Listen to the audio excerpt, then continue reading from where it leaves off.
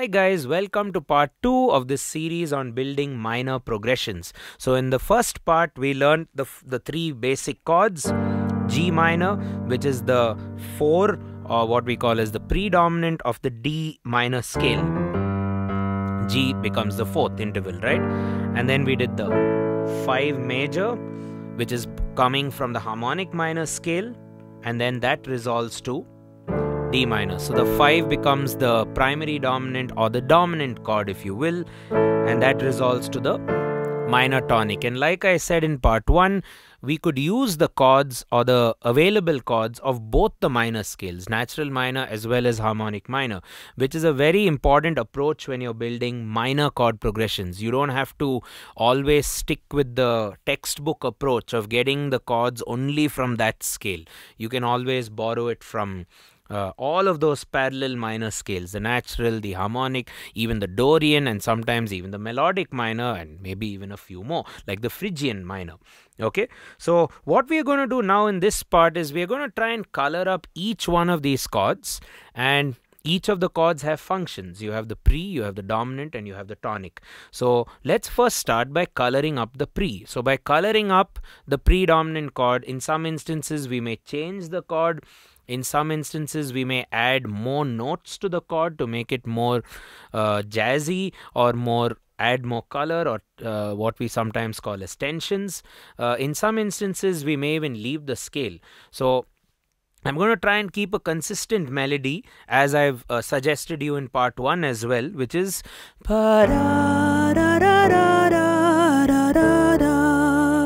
okay. Get used to singing that if you haven't already.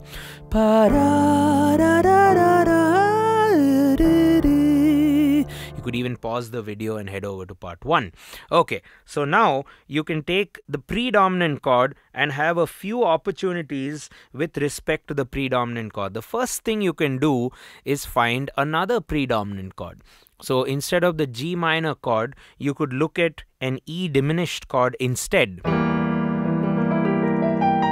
which A serves the same function, the predominant function, and B, it kind of has similar notes to the G minor chord in the first place, right? G minor is G, B flat, D, while E diminished is E, G, B. Same, almost the same notes. Yeah, so you could play ta-re, which is E diminished, ta-da-da-re-re, that's A major, ta-re-re, resolving to D minor. So either you do G minor or E diminished, and both roads lead to that A, which then can lead to the D minor. Now you could also combine these two chords. So if you, what happens when you combine G minor and E diminished, you get a bigger chord, right? You'll have 4 notes in the entire chord. So just to give you an idea, G minor is G, B flat, D, right? E diminished is E, G, B flat. So if I add that E to the G minor chord, it creates a G minor 6th vibe. It's a very mysterious vibe. So you could go,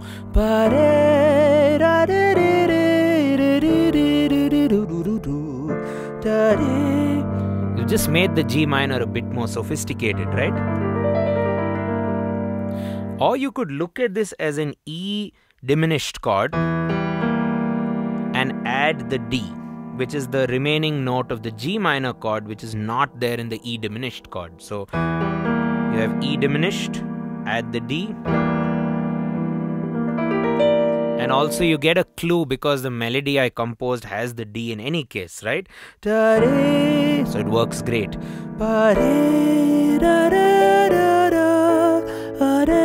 So what did we do? If you're playing G minor, you add the E, making it a G minor 6th. Or if you're playing E diminished, what is that remaining note which is common between E diminished as well as G minor? The D. What do we call this chord? We call this an E minor 7th flat 5. How do we form that again?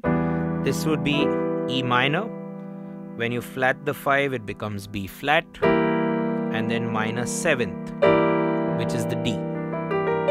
D sharp would have been major 7th, minor 7 brings it down to D. Okay, that's one flavoring you can do. So what did we say so far? We have the G minor chord. You can also play the E diminished chord. They both serve the same predominant function, if you will, and then that can resolve to the dominant, which resolves to the tonic. We colored up both those chords by adding the remaining note which that chord did not have in common with each other. So for E diminished, we added the D.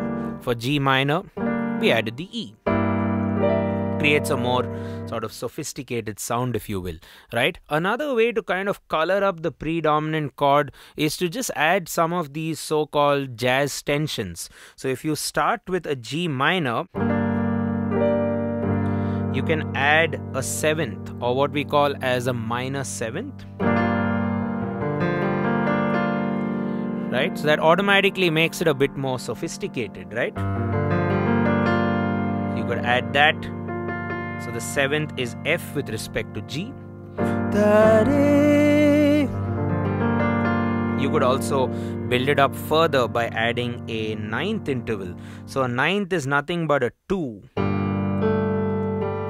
played along with the seventh or along with the entire minor triad, but generally played upper. Right? So you're just spicing up that predominant.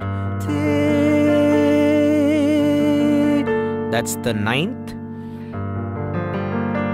That's the minor seventh. Minor seventh. While the minor ninth.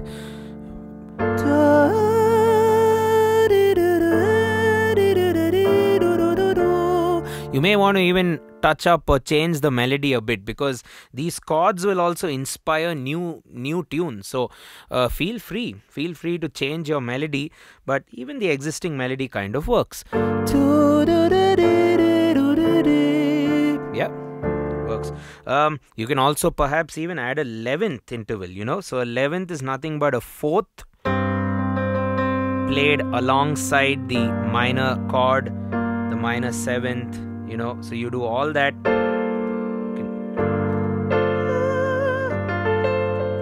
That's the 11th note. So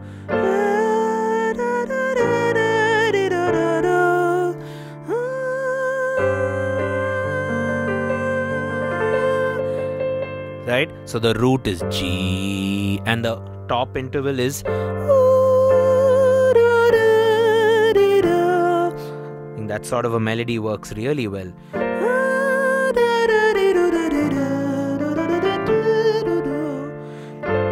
If you want to get a minor 11th sound, you could also look at it like a G bass, and you can do like a D minor 7th in your right hand. That's an easy way to visualize it.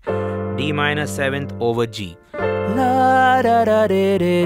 Back to A and end on D. So that's another way to color up your predominant chord. Just add these jazz tensions. We've looked at the 7th, we've looked at the 9th, we've also looked at the 11th. Okay, so moving on, another way you can color the predominant chord is by basically replacing the chord altogether by another chord. So I'm going to look at two versions of B flat major, which are going to help us along the predominant. I use this quite often in my music as well. So the first version is the sort of romantic kind of sound. What did I do there? B flat major 7th. Okay, so this is B flat major along with the A at the top, major 7th. A quick way to play this in a more effective way on the piano is look at it as D minor in your right hand and B flat in the left hand. So you go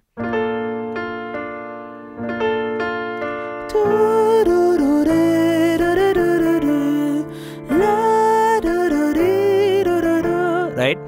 So that major 7th gives it a more dreamy, ambient, or sometimes romantic kind of flavor, right? Even if you color that major 7th further, you can do,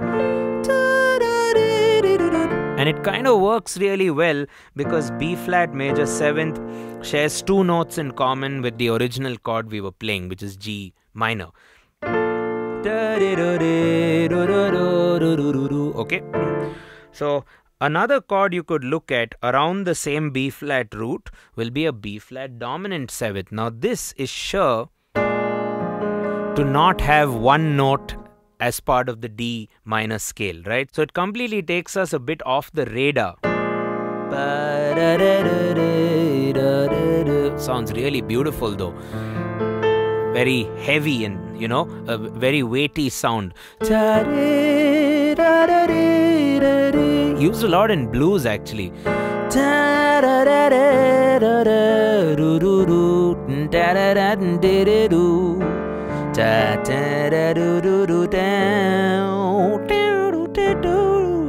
Guitar players will go crazy over this.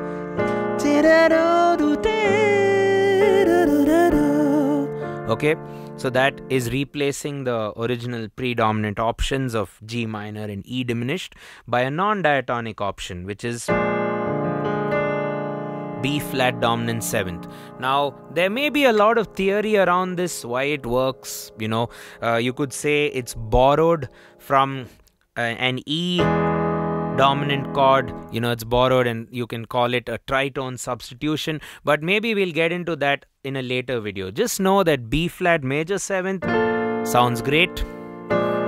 B flat dominant 7th also sounds great, but has a little bit more chaos going around it, right?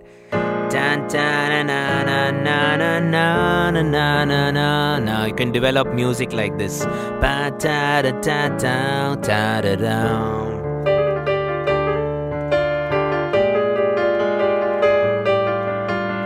Works great on the blues.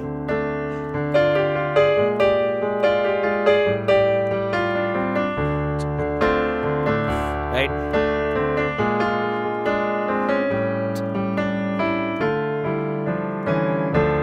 Okay, so what have we done so far? We've taken the B flat root, we've taken B flat major 7th, B flat dominant 7th, and that can go really nicely to the A, which is the dominant, and then that resolves to the tonic D minor, which still feels at home, right? So let's just look at the same melody over the B flat major 7th version, and then the same melody over the B flat dominant version.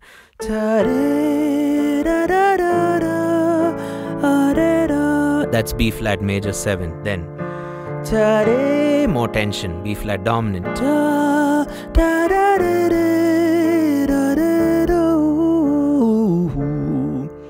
Beautiful sounds, right? So moving on, another great chord you could try out at the predominant stage is basically a chord which will lead into the dominant chord via a chapter in music called as secondary dominance. Okay, again we can focus on this in a later theory chapter, but this chord will be the E7th chord. The E7th may not be part of the D minor scale, may not have anything to do with the D minor scale, but it really wants to go to the A dominant, and then the A dominant wants to go to the D minor. So it's just like a chain reaction, right? The E dominant 7th chord has nothing to do with the D minor realm, but that's sort of what the B flat dominant also was doing.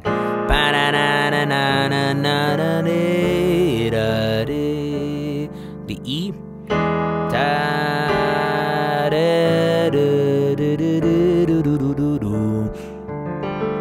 right? And what a lot of musicians do, jazz musicians and the like, is they will take the E7 because it's already kind of a tense chord, and what you tend to do with all these dominant 7th chords is you tend to enrich it or add even more flavor to it. So you could do E7th with basically a flat 9. How did I create a flat 9? That's a normal 9, F sharp, come down to F. That will be an E7 flat 9. Makes the journey a lot more interesting.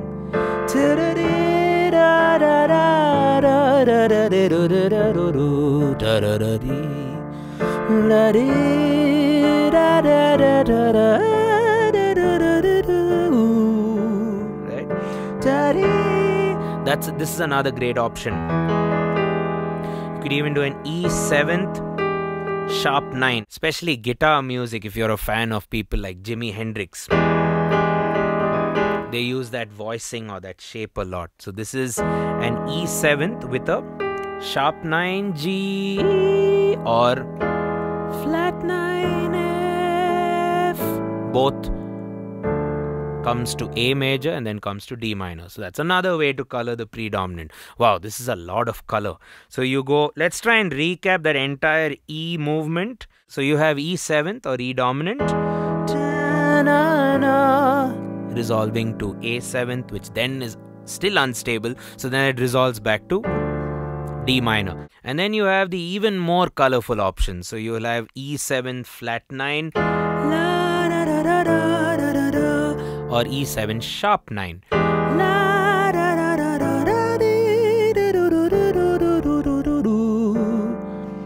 So a lot of options to color up your predominant chords right there, right? So moving forward, we are going to look at a few more interesting ways to color up the predominant chord. So practice these things hard, and I will see you in the next part coming your way shortly. And if you haven't already, subscribe, hit notifications so you'll get a reminder when we release the lesson, and consider downloading my handwritten notes. It may help you with your learning, and support our channel on Patreon. See you in the next part.